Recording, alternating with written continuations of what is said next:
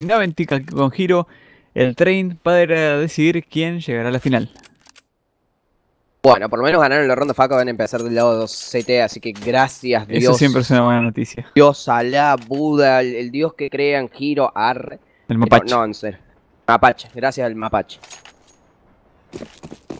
Bueno, en train vamos a ver qué ocurre, muchachos. Es el tercer mapa, esto está 1-1. El primero fue para Gale Force, el segundo para Naventic. Y en las finales ya está esperando Complexity, que ganó 2-0 sin problemas su encuentro. Así que arranca la ronda pistol. Vamos a IMS encarando por primera. Pasa para segunda, entonces sus compañeros solamente se mandan por ahí. Full chaleco de parte de Gale Force, solamente un defuse. En manos de Johnny Boy, empiezan a ingresar, cae la SG bien al fondo para tapar Nexo. Muy buenas latas, Se mandan entonces, achican muchísimo el mapa.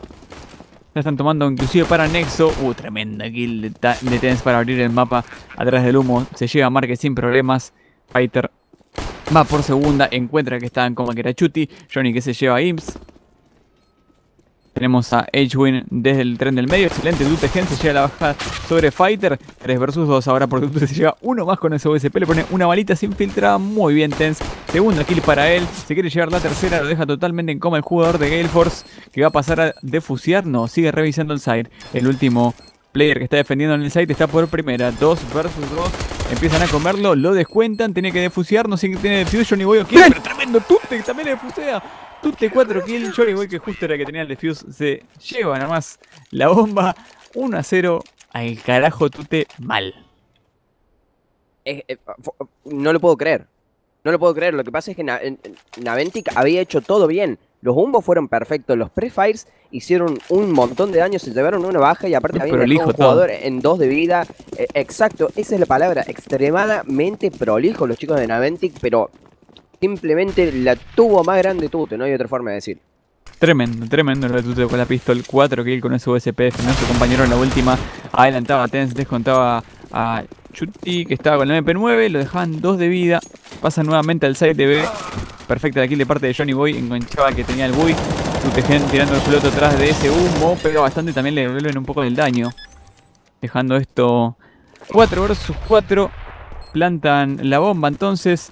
Caen las latas para el side, nuevamente en situación de retake, esta vez seco de parte de Naventic en la próxima llave muy buena baja de Johnny, segunda para él, Dul también aporta con esto, y yo avanzando para primera, se da vuelta, le pone una a H-Will y muere finalmente Fighter, pero el objetivo de la ronda lo cumple más que bien Naventic, que va a tener AP, inclusive si lo desean en esta próxima ronda. Sí, exactamente, logran plantar ese 4 por 2 rondas consecutivas, lo que les va a permitir que van a sacar este build bastante tranquilos, sin muchos lujos, porque SWP, si es que deciden sacarlo, va a ser sin chaleco y solo con 2 flashes. Pero más allá de eso, me gustaría más resaltar un poquito el setup defensivo de Gale Force jugando de atrás de nuevo en el side de B. Están siendo muy cautelosos y eso en un principio me gusta, aunque les dé el espacio a Naventic de jugar un poco con el side de B. Exactamente, tenemos a Chuti con la UMP haciendo tratando de llevarse alguna kill. Imps lo va a ir a buscar con el AK, pero justo dejaba de asomar. Teniendo 2 UMP, la gente de Gale Force para plantarse ante este UI. Y Guillorro que ya sacó el Arctic. Naventic prefirió jugar full AK-47 a que sacar un AP un poquito forzado. No sé quién podría haber llegado. Quizás Tens a sacar un AP que tiene todas las latas y AK-47. Un poquito fail la de esto. Y bueno, fue tan preocupante. Johnny totalmente fedeado, retrocede con el clic bien apretado y desde atrás estaban pegando también. Muy buen sanguchito que le hicieron. Tute se queda desde fondo, empieza a vaquear Márquez, se le escapó un jugador para Jaguar ya. Va a lanzar la flash. ¿Cayó bien esa flash? No, esta no es la ronda de las latas, sin duda. Som le borra, bueno, lo borra Tute Gen con ese full auto. Fighter también encuentra a Guillorro, es un 2 versus 1. H-Win descuenta a Chuti, perdón, 1 versus 4. No sé por qué dije eso. Baja de parte de Marque. Tiene el UMP. Finalmente lo descuenta. Una ronda rarísima. Rarísima, sí. Atípica de punta a punta, porque el ritmo en el tiempo en el que salen los chicos de Naventic a tomar control fue Muy extraño la comunicación de Gale Force y cómo estaban parados en el momento que intentan pasar. También fue muy extraño, fue como que querían tomar posiciones para el site, pero después se volvieron y dejaron que jueguen Naventic, lo que les permite obviamente que tomen esos lugares claves para poder terminar de llevarse la ronda. Y las latas, como resaltamos durante toda la ronda, no fue para nadie. No, todos pechearon las latas, pero bueno, finalmente la ronda fue para Naventic. Guillorro adelantando en fondo, siendo que hay un jugador de Naventic desde base Terror controlando, me imagino que eso, pero no está mirando directamente. Ahora va a mirar por el radar, está asomando de a poquito. Guillorro igual no tomó de más, está escondido en una esquina de ese sector. De vuelta, otra de estos files, no. Esta vez cayó, me imagino, para donde tenía que caer. Marque se lleva la primera kill, va por la segunda, quiere escaparse de eléctrica, se escapa con lo justo, pero va a salir a hacer el pick fighter detrás de ese humo, lo va a encontrar a Marque tocadísimo y consigue el trade. 4 vs 4, Fighter sigue avanzando por Sándwich, le borra la cabeza a Tutegen, abre en el site de A, mejor dicho Fighter, abre el site de A, a plantar entonces un jugador que viene rodeando 2 por Nexo y Yorro perfecto, primera kill, segunda para ella con esa CZ, 3 vs 2, Chuti y el señor Johnny Boy por fondo, site viejo ahora. Ando aquí con la Faisal, lo encontraba descontado, pero bueno, te lo podía llevar. Finalmente Johnny lo descontaba, Fighter es el último en pie, ya cantó a Guillorro, lo tiene de espalda, se lo lleva sin problemas. Solamente queda Johnny, 1 vs 2, va a lanzar la Deto, la seguimos la Deto, vamos, no se puede llegar con la Deto. ¿Cómo no lo mató? No lo sé, la verdad. Pero muy complicado de la situación ahora para Johnny. Nada, complicadísimo, nada, imposible.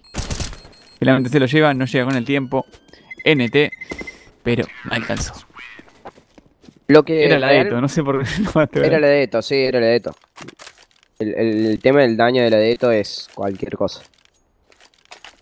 Molesta porque la ronda la plantea toda Naventic. Eso es lo que realmente fastidia de cara a lo que queda. Aparte del eco que va a tener Gale Force y que ya de por sí sea un Gale Force que está gastando cartas, que está adelantando por fondo, que está jugando cerca de las smokes también. Bueno, eco seco de parte de Gale Force ahora. Johnny que guardaba entonces la M4, baja de parte de Tense. Bueno, otra baja rápida de parte de James sobre Johnny que no puede hacer nada con la M4. Van a tratar de picar el buey pero no puede, solamente quedan 2 jugadores. Aparecía por ahí Chuti, era asesinado, al igual que Tutegen. 3 a 2, ronda para Naventic que está sacando rondas importantes de Terror. Rondas muy importantes y casi nada de daño para Gale Force en ese eco. Me sorprende que vayan a sacar ahora, pero pueden tomar buenas posiciones realmente. Me parece que sigue siendo jugar cerca de los humos. Así es. A ver qué pueden hacer ahora. En un muy apretadísimo, pocas latas, un solo defuse. No sé por qué Chuti y Marque tienen que velar 2. Pero bueno, a ver, ronda número 6. Tenemos a Chuti avanzando con la M4. Encuentra el primero, va por el segundo, no puede contra Fighter. ¿Se está escuchando bien, gente? Pues también en un robotito, no sé si el TC se laguea o el manito. Se laguea cada 2 por 3. Ok. Lluvia de latas para el site B. Empiezan a avanzar todos juntos. Fighter que quiere encontrar alguno, pero primero se le saca las manos el señor Tense. También Fighter descontaba a Marque. Nadie se puede tener impacto. Y nada, ganaron todos los choques limpitos. Solamente queda Tute. Va a tratar de guardar si es que lo dejan. Ya lo están corriendo. Prepara de parte de Tute. Queda en 8 de vida. Se tiene que escapar. Va a lanzar la Eto. Ya lo están comiendo por izquierda y por derecha. No tiene chance de escaparse. 4 a 2. Bueno, es un 4-2 que complica bastante la situación de Gale Force. Necesitan hacer un eco para sacar la próxima ronda y empezar a tener impacto quizás con los AWPs, y las agresividades al fin y al cabo no terminan dando resultado. Retiro lo que había dicho en la ronda anterior. Chuti consigue la primera baja, pero no se esperaba que haya un segundo ahí. Instintivamente sigue clavando mira. Me parece que eso hubiese sido una parte muy importante para poder terminar de ganar la ronda, pero son cosas que pasan. Así es, excelente. Muy buena la flash de parte de James. Chuti volvía a hacer el pick y moría. Y yo con la de acá le borraba la cabeza a Som. El trade instantáneo decía Edwin. Aparecía también Marque. Otro trade más. 2 vs 3 en este eco seco. Guarda con Fighter. Va a encontrar a Tute en cualquier momento. No le podía pegar Tute. Y sin problemas Fighter se lo llevaba. Johnny con la de acá. Sí. Consigue la kill. 1 versus 2. Vuelve para el site. La C4 encara a B. Lo veo un poco perdido a Gale Force. Recién arranca el partido igual, pero para tratar de... No sé, para mí, que es lo que vi que funcionaba en este mapa, por lo menos para ellos, es mandar a Guillorro fondo con AP.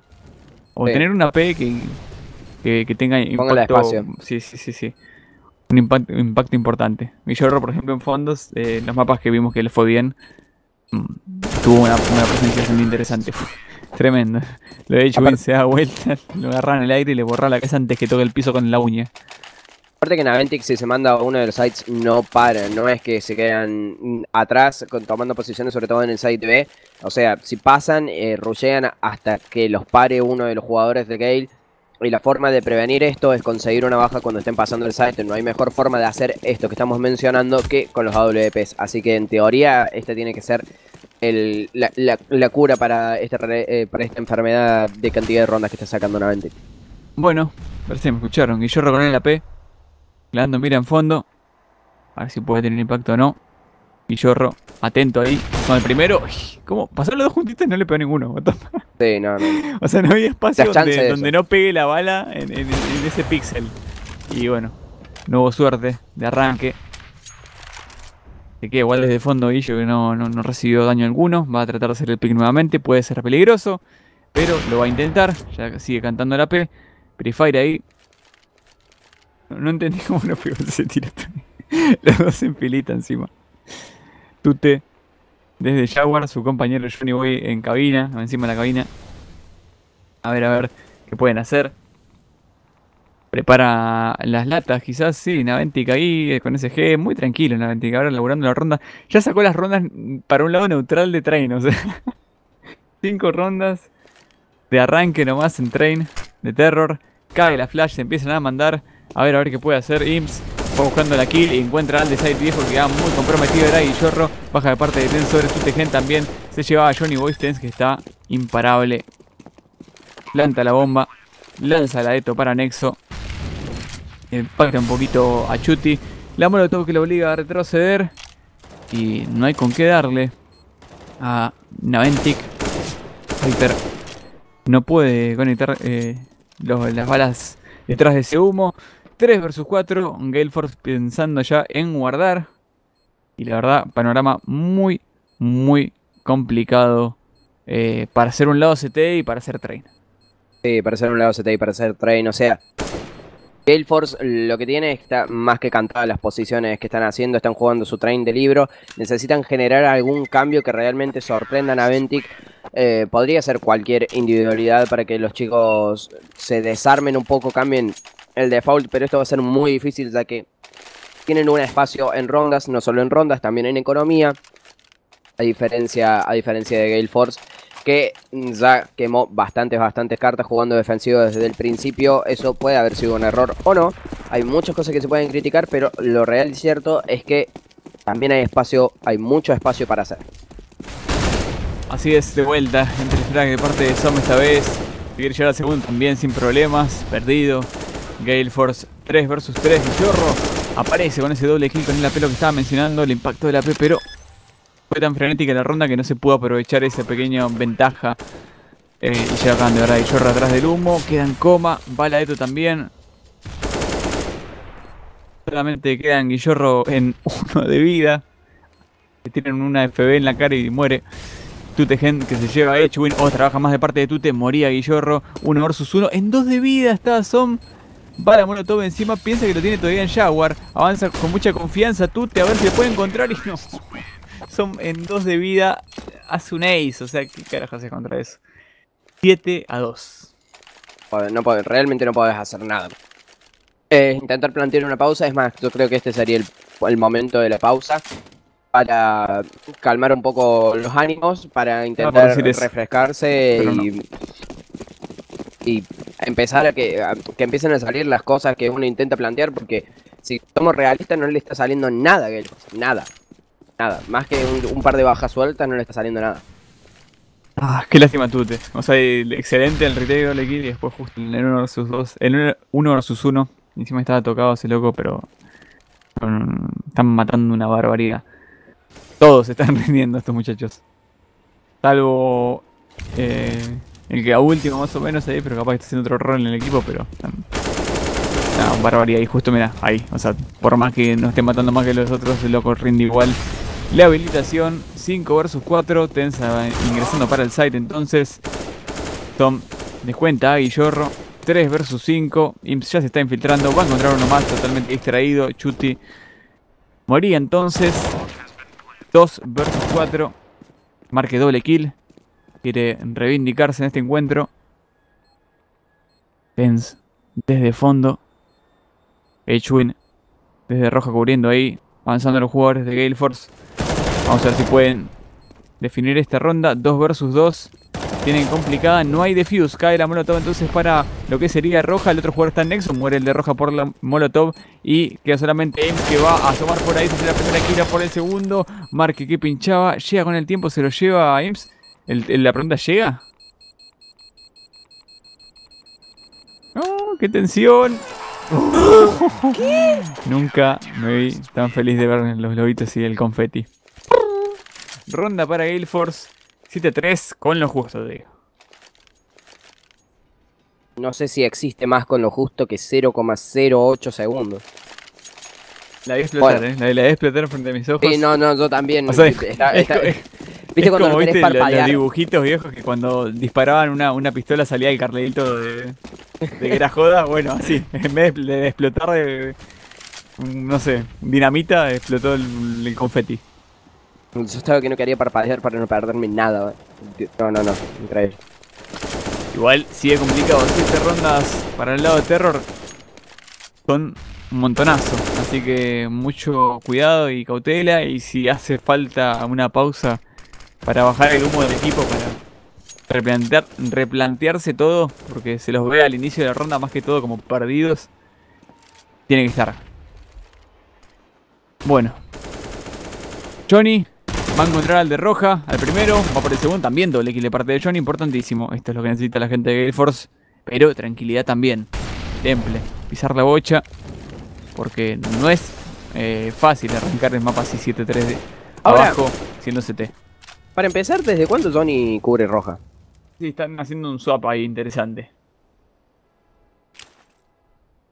Tom va a lanzar entonces la smoke. Había alguien adelantando por base Terror. 20 de vida lo dejaban. Marque asoma, una kill, 2 kills. Distraía, era el baiteo de encima. Y triple kill para Marque, que entre esta ronda y la anterior se fue al carajo. 7-4. Ronda para Gale Force. Yo pensé que había sido una cosa de una sola ronda en la que no le había salido esa ronda en la que Johnny tenía M4. ¿Te acordás? Sí. Hizo el pick, salió uno justo atrás de un humo y fue creo que el primer buy de Naventic. Yo pensé que había sido una cosa de una sola ronda, pero no es poca cosa un cambio de ese calibre. El team leader, que lo cambien de posición, uno de los AWP en train. Completamente lógico el resultado ahora que me doy cuenta de esto. Así es, Baladeto para segunda. También la molotov. Todos los recursos que tiene que usar ahí Naventic para achicar techadas y hacer la lluvia de lata. Son 3 jugadores en B, Por el momento buena lectura ahí de Gale Force.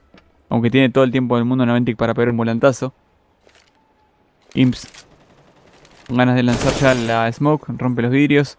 Y Yorro, importantísimo, rodeando, sacando mucha información. Eso hace que más jugadores vuelan para B. Se lleva nomás a Som. Obliga a apurar la jugada Naventic. Cae la Eto sobre Fighter. También Chuti va a lanzar otra Eto más. Dejaba a Fighter en 49. Siguen avanzando. Johnny está pegadito ahí. Baja de parte de Chuti. Johnny encuentra a uno pegado al lado suyo. Solamente queda Tense. 1 versus 4. Y la defensa estuvo genial. Sumado a lo de Guillorro. 7-5.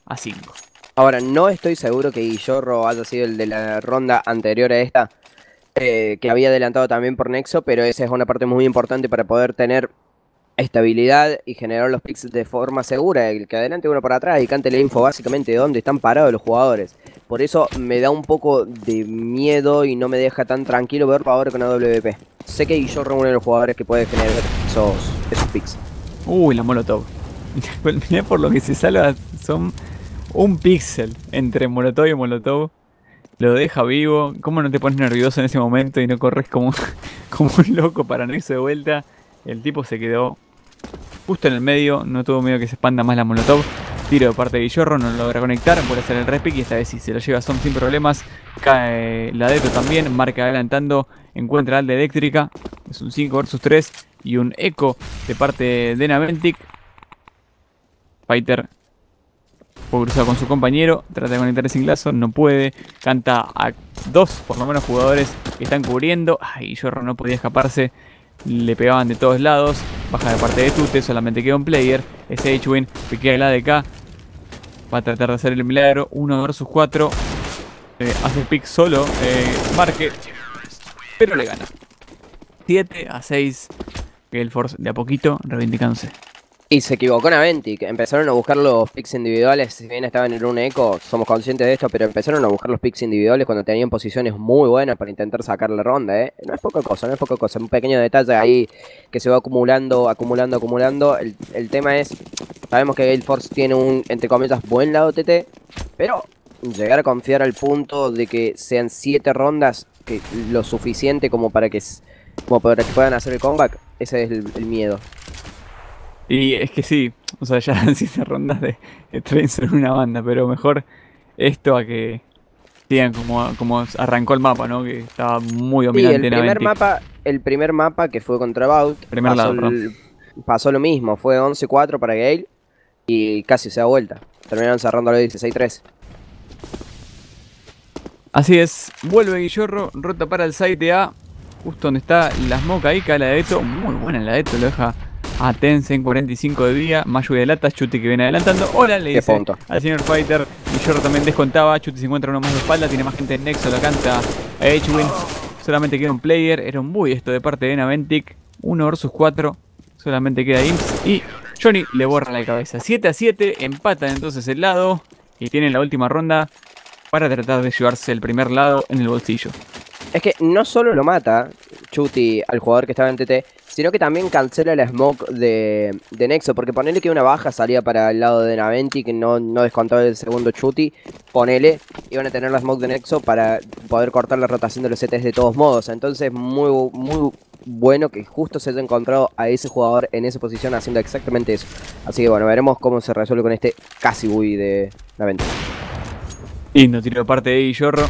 Descontaba a Imps, asoman por ahí también son Prefire atrás del humo para tratar de llevarse alguno, pero no daba el pixel necesario. El jugador de Gale Force, SG para fondo, retrocedían entonces los chicos ya.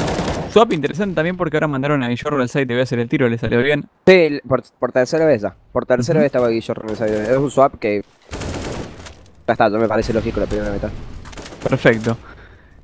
Latas escasas para Naventic, solamente un humo. H-Win va a tratar de hacer el tiro. Erra el tiro por nada, muy buen reflejo, pero no alcanzó. Aparece Marque desde eléctrica, primera kill, segunda también. Le quedan 13 balas y poca vida. Hace el AD muy cortito, le pega en el pie, lo deja rengo a Marque. H-Win 3 vs 1, lo acaba de ver Guillo, pero no se quiere arriesgar a pegarle, bueno, en el brazo. Igual no podía conectar. Johnny ya viene rodeando. Acá en mano. Lo tiene regaladito. Va a asomar. Le pone una bala. 8-7. Dan vuelta al lado. Habían arrancado regular. Y consiguieron dar vuelta a un lado complicadísimo. Se nota, sin embargo, muchísimo sigue sin ser suficiente. Pero esto mejor que nada. Mil veces. Aparte hay que pensar que uno está jugando con los rivales viéndolo. Complexity ya está esperando en el final. Complexity ya te conoce. ¿Realmente querés arriesgarte a jugar con las mismas armas que le vas a jugar a Complexity si es que sacas el mapa? Obviamente uno tiene que tener la mentalidad de un mapa por mapa, pero ser un poco positivo. Si querés ser un poco positivo, es muy complicado tener un equilibrio entre las dos. Primero, focusearte y darle el 100% en todo el mapa para ganarlo, y después pensar, uff, la puta madre, porque el Complexity me está licheando full ahora. Claro, ¿sabes qué es lo que me da confianza de esta situación? Me hace olvidar el resultado y me hace pensar que Gale Force estaba preparado para estas 7 rondas y que de cara a la segunda mitad no van a tener la presión de uy, si ganamos este mapa y ese tipo de cuestiones que ya de por sí en la mentalidad de un profesional no tendrían que existir, pero todos somos humanos. Sí, obvio. Está bueno. Otra cosa también, bueno, en realidad no tienen acceso, salvo que haya otro stream que lo haya pasado a los mapas anteriores, hablando de Complexity, para ver cómo jugó tanto Naventic como Gale Force. Esta transmisión va de continuo, así que no, de acá por lo menos no se puede sacar nada, pero claramente Complexity al ganar tan rápido, para cualquiera que pase a la final va a tener una ventaja importante. Sí, y ya lo hemos visto a los pobres chicos de él sufrir este tipo de cuestiones. Sobre todo me acuerdo, se me viene a la cabeza esa match contra Luminosity, que terminan piqueando los mismos mapas y que los sí, chicos ya estaban fatigados. Vuelta, sí. Primero jugaron contra Pain, que fue un partidazo, que era en vuelta, me acuerdo de Castilla. Y después contra Luminosity ya no tuvieron chance, estaban... Bueno, además de que Luminosity es un equipo totalmente diferente y estaba más por encima en ese momento, también jugaron el mismo mapa y nada, se notó mucho la diferencia. Fatigadísimos los chicos, muy cansados de haber jugado los mismos. La verdad se notaba un montón, pero un montón. Así es, ronda pistol, la segunda de este tren. Vamos a ver qué pueden hacer los muchachos. Imps esperando con el USP, va a ver a los primeros players. Hacían una D muy largo. Imps todavía no disparó, sin embargo. A ver. Usted lanza la smoke para el side a terminar ahí la jugada, o será un simple fake. Tute finalmente se baja. El señor Som trata de pegar atrás del humo. Por el momento no lo consigue. Tienen la posibilidad de plantar la C4 y van a tratar de hacerlo. Guarda por las espaldas. Hay gente de Naventic que ya se está infiltrando por fondo. Chuti revisa justamente roja, aunque no hay ningún player por ahí. Tenemos a Imps desde cabina, lo habían visto, pero no pueden descontar. Baja de zombie Imps y yo rosteé el 1x2. También desde eléctrica trataba de descontar Tute, pero no podía. Ya le comieron todo el side, tiran SG para defusear, a evitarlo. Tremenda bala de Edwin atrás del humo, nadie está defuseando. Tute sigue esperando, Johnny Boy doble kill, Tute también, perfecto. La definición, ronda que parecía complicadísima. Al igual, mirá, te digo que el pistol anterior, Tute y Johnny Boy. Y también estaba complicadísima. Y le jugaron, o sea, si tenemos en cuenta esto, es la segunda pistol asegurada que le jugaron exactamente lo mismo que hicieron los otros. Más que lo hicieron mejor. esta vez lo hicieron mejor porque el setup para bancarse me pone muy nervioso ver a Imstag y que se todos queden así. El setup para después bancarse el retake fue perfecto. Y el backup de Naventic había sido mejor que eso todavía porque vos fíjate que terminan de plantar ese 4 y ya eran 4 en esa idea. O sea. Sí, es primera bala de parte de Johnny. Quería llevarse alguno de Chubin para hacer el trade, no lo conseguía. Muy agresivo ese Johnny, fíjate que el cadáver quedó en fondo. El que hizo de la baja. O sea, salió derechito para bajar a ese y se fue. Muy tranquilito. Señor Rim estaba avanzando por Nexo. Mientras que hay un jugador que va por primera de parte de Gale Force y está sacando mucha información, pero al mismo tiempo Insta ya está cantando info en fondo también, que está la C4 ahí. Avanza Som, y lleva la escuela de K, se queda sin balas. Chu tiró descuenta o trabaja de parte de Edwin. Se quiere escapar, sale del humo y se lo lleva atrás de la SG. 1 versus 3, Insta que ya estaba cantado, si no me equivoco. Quedan 3 jugadores de Gale Force, van a ir a plantar al side de B, van a asegurar esta situación, esta cuestión. Por si las dudas, Molotov para primera, Ipsta con el AK-47. Baja a Johnny y guarda, es un 1 versus 2. T4 plantada en el medio, a la visión de casi todos los sectores menos segunda. Y queda Tute junto a Mark. De igual manera, Ipsta parece que va a guardar, siendo un eco seco así. Bueno, está bien, valorás un montón el AK, pero ¿no irías ahí tipo a probar suerte vos, Giro? Es más, sí, yo en los pies de Insta iría a buscar la ronda, pero completamente. Pero bueno, completamente. Lo que pasa es que no están arriba en rondas. Eso es lo que te habilita. También. Bueno, se mostraba además Insta para estar guardando justo. Le sacaba el buey a Tute, pero 10-7. El tema es que si vos vas a buscar la ronda, ganas el doble. Por así decirlo, guardas el buy, ganas la ronda. Pero tenés que tener rondas de encima como para sobreasegurarte que tenés la chance de hacerlo y que no vas a perder el doble también, porque es así, esa apuesta de qué hacer, esa decisión de qué hacer en el momento que quedas 1 versus 2. Hasta el momento, Gale Force sigue teniendo un muy buen lado TT sin explotar ninguna carta rara, como venimos diciendo antes, que esto tiene que ser bastante importante. Así es, Tute con la Deto. Bueno, el lateo ahí, nos dejaba en mitad de vida. Lo vio al señor cuando bajó. Creo que sí, ahí. Sí, lo vio, Muy lo vio. información. Fighter. Cuando mira. Marque también. Atento. Junto con Tute. A ver si puede asomar algún jugador de parte de Naventic por ahí. Fighter con pedo 50. Uno Ronda solo en número esa idea 3. es el de roja. Sí, muy tranquila la ronda. Totalmente encerrado. IMSA le tiraron molotov por todos lados. Tratando de escapar ahora o de plantarse por lo menos para hacer un trade. Eso sería lo que está buscando ahora. Tratan de chutearlo. Le caen las balas del cielo. A ver. ¿Qué hacen los muchachos de Gale Force en esta ronda? Van avanzando de a poquito, caminando, caminando. Guillorro tendría que prestar más atención a Roja, ¿no? A ver, trata de llegarse al de side, pero bueno, igual IMSA nunca prestó atención ahí, se lo acaban de cantar y Guillorro finalmente se lo lleva, menos mal que no asomó antes. Chuti se lleva a Tense y Guillorro otra kill más, le quiere llevar el triple kill, pero asomada por Nexus Zone, baja de parte de él, esto quedan un 3 versus 1 porque Mató Fighter también. descontaba a Tutegen. Va a buscar la Mac 10. O sea, literalmente dije, por favor, que no haga el pick. Que no asome. Para Electric, que lo tenían regalado mal. Solamente queda Fighter. Esto parece que va a ser el 11-7 para Gale Force. Ya sería la tercera ronda de este lado de Terror. Y estaría habilitando a la gente de Naventic a hacer su primer buggy. ¿Asome igual? ¿De Nexo? Bueno. Nada, quería hacer un exit frag. Estar en la economía, no pudo. Bueno, qué bien que sean ya 4 rondas de Gale Force a favor. Van a poder hacer un buggy medios tranquilos realmente. O sea, la economía ni siquiera te llega a la ronda de ventaja, pero tampoco es tan mal como el punto del quiebre. Así que veremos. Si queremos seguir hablando un poquito más sobre lo que va a pasar en esta ronda y dejar del lado el eco, podríamos decir que después de Naventic 3 sacaron cascos y ninguno de ellos sacó defuse. Eso es un error garrafal y demuestra un poquito de nervios por parte del equipo americano. Así es. Muchos Kevlar 2, rarísimo, un desperdicio de recursos, un defuse más casi. sabiendo que tenías 2 AK-47 que habían guardado los pibes recién. Porque vos me decís que tenían un MP, que tenían un Mac 10, ponele. Y el pero defuse, estaban jugando agresivo. Y el defuse que puede ser tan clave para definir una ronda, no tener ni uno. Para zafar por lo menos, ese es un gran detalle. La gente de Gale Force dominando fondo, atentos a que justamente dejaron bastante regalado Nexo y Naventic se aprovechó de esto. Fíjate cómo achicaron este sector. Tenemos a Tense adelantadísimo ya ahí para sacar info en caso que quieran pasar por ese lado. En fondo igual aflojaron bastante porque solamente está Som y Som está cubriendo desde el site viejo. Así que con un buen shift creo que podrían infiltrarse sin problemas. El tema es que se aviven de eso justamente.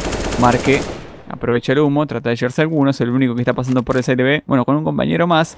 Vuelve la gente de Naventic. Van pasando por fondo. En fondo no hay absolutamente nadie. Encima Marque mata, que es lo más importante en el fake.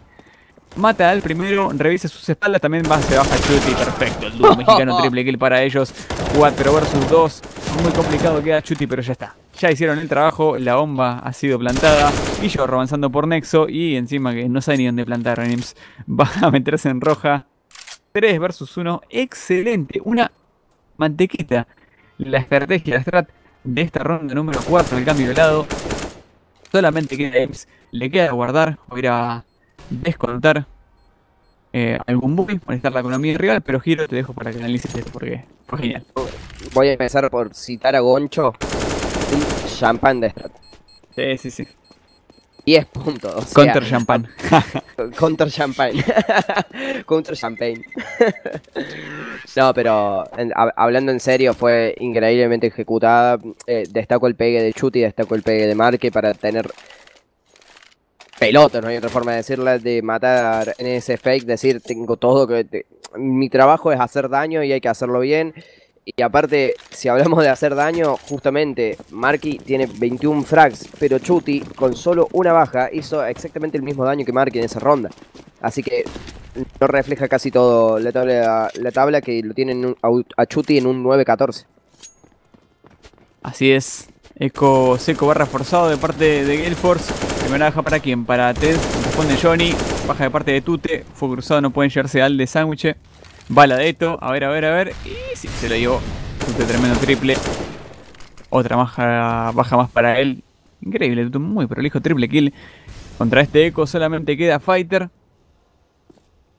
A ver si lo pueden descontar. Queda escondidito en el site entonces. Y espera, con la P50 lo acaban de cantar, le borran en la cabeza y se lo llevan. 13-7 ganando Gale Force en este train. Quemando una sola strat. Ese es el punto más importante para mí a resaltar. Quemando una sola strat, cambiando el default del principio, porque no te podés manejar con lo que habían hecho con Vault, porque no tenés la chance de verlo. Tampoco, que yo me acuerdo, habían hecho nada raro, nada del otro mundo. Y ahora quemando una sola strat, se ponen en 3 rondas de poder pasar a la final. Confío en los chicos. Como los baitearon en el chat ahí. Qué malos que son. Le dieron libertad y al toquecito, ¡tuf! Cerrado. Tipo, pasen 5 más. Los otros quedan afuera. Baja. Todavía no hay en esta ronda número 6. Pero Edwin quedó en 48. Pala SG para Roja. La Deto también. Guarda con el rebote que podía molestar más a su compañero que afectarle a los rivales. Vuelven entonces. 5 vs 5. Ronda número 6. Tens va a lanzar el humo. Bueno, a renovar el humo de Roja. Y siguen defaulteando. Siguen esperando un poquito. Tenemos a Imsta avanzando por Nexo. No entiendo. Perdón, nada que ver con el partido, pero ¿qué silbido? ¿Quién silbó? Yo no sé. ¿Qué pasa ahí? Está entrando el cerebro. Ronda número 6. Seguimos acá. Para Molotov. Buen timing para el Molotov de Roja. No dejaba pasar el jugador de Gale Force. 40 segundos. Imsta está adelantadísimo en Nexo. La gente de Gale Force está ingresando al site. Alguien tiene que revisar las maderas. Por favor. Ay, justo dejaba de revisar Tute ahí. Miraba, pero no hacía la kill. Aparece Fighter también. Full auto. Buen fue cruzado. 4 vs 3 a favor de Gale Force. Johnny Boy va a picar las 4. No, su compañero. Él revisa las espaldas. Excelente tiro sobre Imps. Va por otro más. Perfecto, Johnny. Se lleva entonces el triple kill. 14-7 para Gale Force. Ah, fue increíble Johnny. Increíble Johnny. Manejó el tiempo para pasar.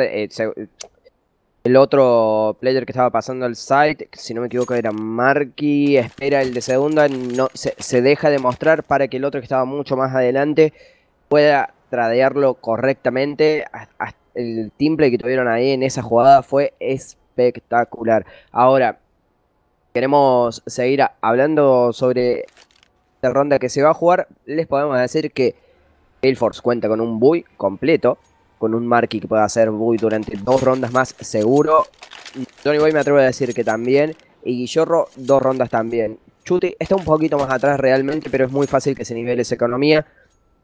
El otro que es lógico que tenga muy poca economía es Tutegen. Y recordemos que esto se debe a que él es support. Y tenés que comprar muchas latas. Y estamos jugando train de TT. Por lo tanto, las latas que tenés que gastar sí o sí. Porque si no los CTs no te dan chance. Así que, bueno. A ver, ahora es un forzado de Naventic que no quiere jugar al overtime, sino que quiere ir a ganar esta ronda. Bonus tiene y bastante, ¿eh?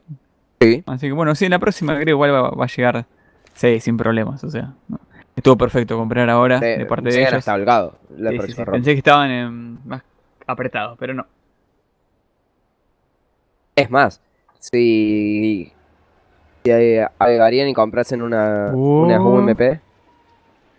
En Mario Som. También, no estaría mal. Es que, bueno, 5 rondas son como 3k de bonus más o menos, ¿no? Sí. Bueno, casi 3k. Por ejemplo, Insta podría haber sacado una UMP. Sí. Fighter también podría haber sacado. Claro, encima restarle el dinero de las pistols que no compras si compras la UMP. Así que... Claro. Perfecto. O sea, perfecto para nosotros que se equivoquen. Que no sepan explotar eso. Sí. Igual, bueno, de ayer, bueno, por lo menos que yo sepa, Naventic no tiene coach y no figura tampoco en el... Está solamente Kami en el server, así que tenés que estar muy atento también para sacar las cuentas exactas. Para si llegas, pues después se arriesgas el buy. Tú te descontaba 1, Fighter hacía el 1 por 1, Imps con la CZ sale a correrlo, se tiran roja rápido, guarda que estaban como pensé que se iba a matar. Chuti atento para llegarse al de roja. Imsta con la CZ. espera desde roja. Johnny tapa fondo. Bueno, parola de pecho le dice. Le tira la CG a su compañero. La para de pecho Guillo para que caiga en fondo ahí. La de para roja. Muy buena. Full out de parte de Chuti. 4 versus 2. Tiro de parte de Johnny Boy. No lo logra conectar. Saca la pedo 50. Se lo quiere llevar y lo empieza a correr. Viene Chuti para socorrerlo. Solamente queda un jugador con AK-47. Y nada, va a tratar de guardar, me imagino. Aunque tampoco, por más que vaya a molestar la economía de Gale Force, no creo que se queden sin muy... que alguien se quede sin muy en la próxima. Swapean las armas y va a ser entonces... ¿Por qué le dieron la P a Chuti? No sé, pero bueno. Me encuentra primero ahí, Tute. Moría en manos de Imsta. Se queda esperando desde primera, lo ve. Pierde contra Johnny, no guarda el bui. 15-7, match point para Gale Force. Creo que porque Chuti había conseguido 3 bajas, no necesitaba ganar más plata en la ronda y se quedó un poquito más atrás. Los otros dos sí lo fueron a buscar, el que estaba ahí intentando guardar bui. Ahí está la explicación. Y respecto a la ronda de antes, bien, perfecto, muy bien 10. La lectura de juego de Gale Force, sabiendo que iban a adelantar de esa forma, había dos clavándoles, mira. Exactamente. No había nada que hacer. Ronda número 15. Primera baja para Guillorro. Descontaba a Som. 4 versus 5. Cae la molotov entonces para Nexo. Guillorro queda muy tocado en 28. Si está cerca de Johnny no estaría mal un swap de armas ahí. Algo que podría sumar. Son 3 jugadores revisando el site de A. Tiro de parte de Johnny. Le borra la cabeza a H-Win sin ningún problema. Johnny avanza entonces, la cámara cambia a cualquier tercera persona, nada que ver. Vamos manualmente. Tens descuenta a Johnny Boy. Vamos con la cámara de Guillorro, que trata de llevarse la kill y retrocede con la C4. Chuti descuenta a Tens. Solamente quedan 2 jugadores. Uno desde Nexo, uno desde el site. El del site era Imps y descontaba a Chuti. 3 versus 2 ahora. Fighter que retrocede. La C4 está dropeada. Van a tener que ir a piquear.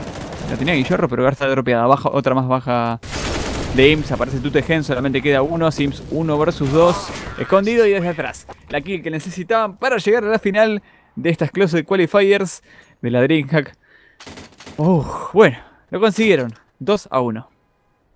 No consiguieron nada, que pelotas, y es ahora o nunca.